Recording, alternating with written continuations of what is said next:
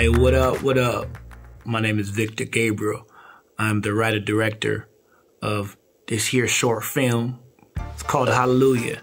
The story is basically two young black men in Compton, California, two uncles they have to take care of their bookworm nerdy nephew and their niece after unforeseen circumstances.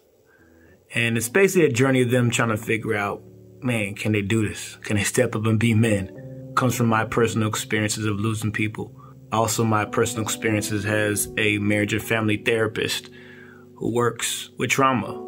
I so appreciate, like, my whole squad. They helped me out so much. I was the weakest link in the whole operation, and they turned their genius into something for me.